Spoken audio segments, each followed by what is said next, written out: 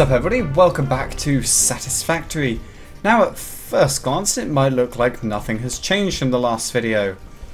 And that's because I have made two separate saves of the account.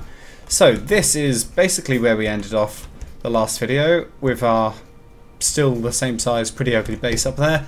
And we had just finished off the power construction.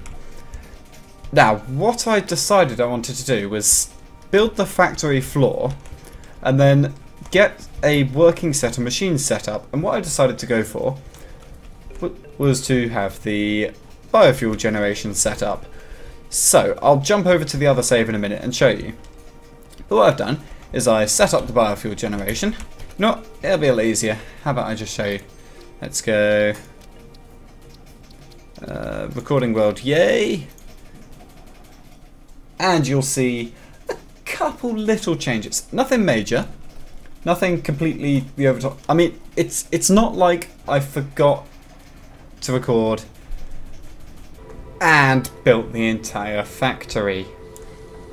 So I made a little bit of an error of judgment. I was just sitting here playing the game whilst watching, I think it was House with Kira, talking about baby stuff, and yeah, I kind of built the whole factory.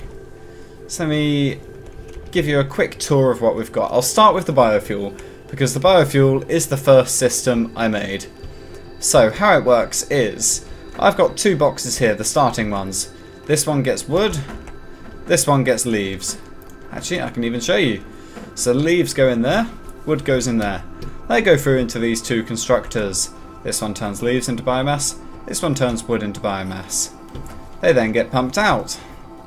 And they go through, can I jump up here please? I can. They come through a conveyor merger and feed into this one here where they're making biofuel. They then get spat out of there where they are fed into these three storage containers. Now they should be empty at the moment. There we go. And now that is because after they get fed into here, they get fed up here. So, not all of them come up into ones up there, just this third one leads into that box there. So if we take a look in here, that is almost full of biofuel. However, this one completely full of biofuel, and that one also completely full of biofuel. So we have now got a lot of biofuel. That being said, the amount of biofuel we have is nothing on the amount of concrete we now have. So we got 3 boxes there, and we got 3 boxes here gradually being filled, and then once they're done these ones will fill up. So the biofuel stuff is color coded green, concrete is color coded yellow, and if we can get over to here, my iron production, can't really see it in this light, is all blue. So the iron comes in from those 2 farming stations, goes into here, and it gets separated here into 3 different smelters. Decided to do it as 3 instead of just the one crafter I've got there, because I figured getting iron a bit faster would be helpful. So once the iron comes out, this center smelter is just making ingots. So we have already got 1, 2, 3 and a half, because that one up there is almost full of iron ingots. Then we've got this one here going into there, making plates. Bottom one full of plates. That one not full of plates. However, feeds up into these ones. So those top 2 should be full. And then this third one we've got running here is making the iron rods for us. If you look in there, the ones at the bottom aren't always full because that's where I've just been grabbing them from. So they go up into here, where they then have a conveyor here feeding them into this one. Let me jump across quickly. They come out the back of here, they go all the way round and into this one. They were originally going into that one, however it filled up, so I stuck another one on top. And that is all of our iron production. These are all the machines I've got set up so far. So we have got an absolute ton of plates, ingots and rods. We have got a ton of concrete, and we have a ton of biofuel. these boxes here are all filled with copper. I have farmed an absolute ton of it. I've got a nice area out the back of the factory here. This is what I'm going to be doing probably in the next video, not this one. This is going to be where I'm setting up a reinforced iron plate production line, because that's going to take quite a few different machines. Oh, I should also show you, if we can come over to here, for the hub upgrades, I finished them. All of the hub upgrades have been completed, which means that we need something to do. So I have got everything I need to make the space elevator. Only issue is, it is blimmin' huge. Now, as you'll see, there's a notification on the top of my screen there called Sam. I'll show you what that's about in a minute. So here is our space elevator. Let's find a good spot for it. So I see there is a interaction terminal here. I think there is a good spot for it. That takes so many resources. Luckily I've got my factory up and running. Boom. Look at that. I don't even know how tall this thing is. Does it just go on and on, or is... I think that's it until it gets powered? Ooh, there's something up there. What has appeared directly above our space elevator? Ooh, it's standing up.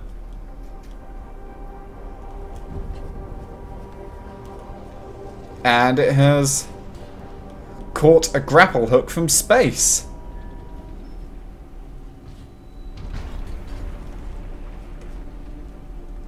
Are we trying to tow the entire planet?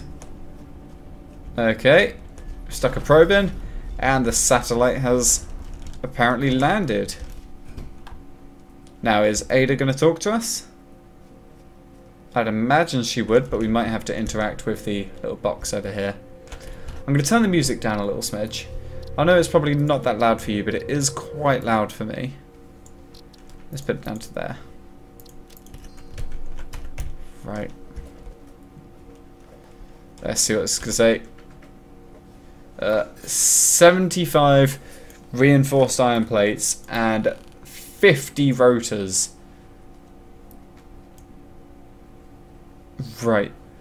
Space elevator, resource delivery 1. Project assembly platform. Delivery will unlock tier 3 and 4. Load resources. Okay, so we have to send deliveries up into space. And the first delivery is 75 reinforced iron plates and 50 rotors. Yeah, next video we're definitely going to be making the reinforced iron plate factory. We probably have enough resources to do all of that now. However, I don't want to spend an absolute age because it is kind of 1 in the morning. My mistake. What I want to do is go over here, have a look at the hub, and see if it's giving us the options for the space elevator upgrade tier set thing. Because if we can get a few more inventory slots, that would be very nice. Complete the space elevator phase 1. No, it hasn't. Oh, that is very odd. I thought it would, since we have now placed the space elevator. Okay, so I'm guessing we need to stick those resources into it. 75 reinforced iron plates. I could be doing worse things with my time. Let's do this quickly. I've got all the resources. Ooh, it's just the rotors that I'm going to be struggling with. So let's grab all of them. And let's grab a ton of rods. That will probably be nowhere near enough. However, that's going to have to do for now. I can hope it's enough. I've never made a rotor. I don't know what it requires. Let's take a look. Oh yeah, so I have a few more things unlocked as well. A rotor, that takes... Oh, that's actually not that expensive. Alright, we just need to make a ton of screws for the iron plates and the rotors. Wow, this is going to take a while. Right. I might set you... No, I'm not going to set that to make screws. It is faster just to do it like this. Because we've already got 200 out of them. And it takes a literal click just to get it done. Whereas in the constructors it will take a while. Right, I'll be back in a minute or two. Okay, we're back over here. Oh, it's 50 rotors, not 20. Okay, that's fine because I brought with me, let's get the craft bench here. I brought with me everything I need, in theory, to make more of them. So we need another 30 rotors. That shouldn't take that long. Okay, the screws are taking a little while to make. Alright, we'll just chat in the meantime. How is everybody enjoying the Satisfactory series so far? If you do have a PC, I would definitely recommend getting this game because honestly it is so fun. I think I've probably sunk about 20 odd hours into the game so far. I am really enjoying it. And also, if you're not already, please come out to the Twitch streams. I am streaming not to any specific schedule, but I'm streaming as much as I can before the baby comes. I'm trying to get partnered on Twitch. I'm not focusing on it, but I think it would be an awesome little thing to happen. And if you play Last Day on Earth Survival, which is the other main game I post to the channel, then you'll be able to get free in-game loot through the Twitch drop system. Sealed it. Do we see anything happening? No? Okay. Now let's send the delivery.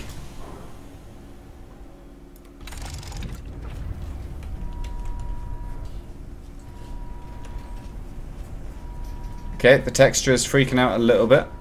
That's totally not ruining this moment for me.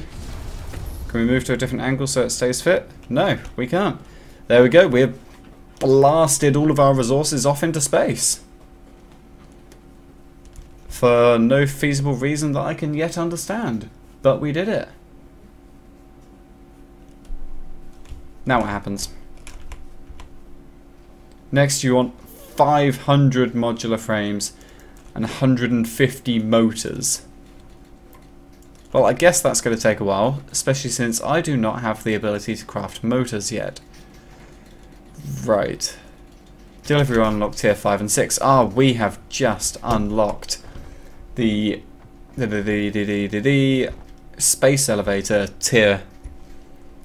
So tier 3, 4 and 5, or tier 4 and 5, something like that. Let's take a look. And then yeah, let's just take a look. Hub tunnel, tier 3, tier 4. There we go.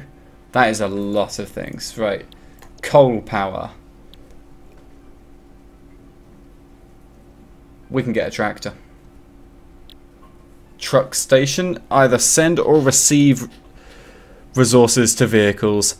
Has an inventory of 48 slots. Transfers up to 120 stacks per minute to and from dock vehicle or is refuels vehicles as it has if it has access to matching fuel type. We got a coal generator and a scanner upgrade to find coal. A conveyor belt Mark II. Okay, it's just a faster conveyor belt. Conveyor pole stackable. Conveyor pole fixed size is stackable. That sounds quite useful. A rebar gun. Improvised ranged weapon for self-defense. Has to be reloaded after each use. Spiked rebar. And biomass made from something.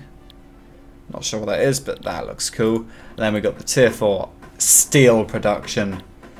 The miner Mark II. Extract solid resources from the resources node it's built on. Normal extractive rate is 120 resources per minute. The extraction rate is modified depending on resource node purity. Outputs all extracted resources onto connected conveyor belts. Foundry smelts 2 resources into alloy ingots. Steel ingot, steel beam, steel pipe. Okay, there is a lot more to this game than I thought. Improved melee combat. A Xeno Basher. Heavy electroshock self-defense weapon for melee range. Plus 5 inventory slots. And the final logistics that we have at the moment. Storage container Mark II. 48 slots. Basically, giant storage container. And an even faster conveyor belt. Damn, we have just found a lot of stuff. Okay, well, you know what? I think we have probably got an aim for the next video. I think I might have actually recorded a little bit of the work I was doing on the base up on the factory building upgrade, so that will have been in the video too. So I am actually trying to keep the video to a slightly shorter length this time deliberately, so I can fit a few more bits into the next video. and because it's 1:15 in the morning and I want to go to bed.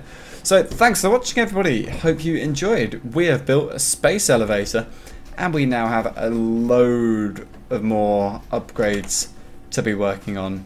Coal power is the one I want the most, because that is going to get us that little dune buggy thing. Well, not dune buggy, let's see, what is it? A tractor. I just want to use the tractor. That's all. Don't care about anything else now. I want the tractor. Supposed to rebar that. This is getting interesting. Right, thanks for watching, people. Hope you enjoyed. See you all next time. Goodbye.